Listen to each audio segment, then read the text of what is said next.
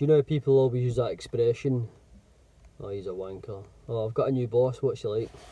He's a wanker.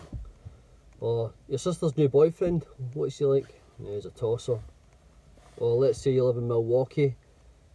Hey, what's that new quarterback like? He's a goddamn jerk off. But the thing is, we're all actually guilty of wanking or tossing off or jerking off, you know. And those that say that they don't, even though they may be married to a nymphomaniac, they still knock one out when they're in the shower. But, I mean, what if you actually go to a football match and everybody starts saying the referee's a wanker, the referee's a wanker, and then you join in and you think, actually, I had a wank this morning before I came here.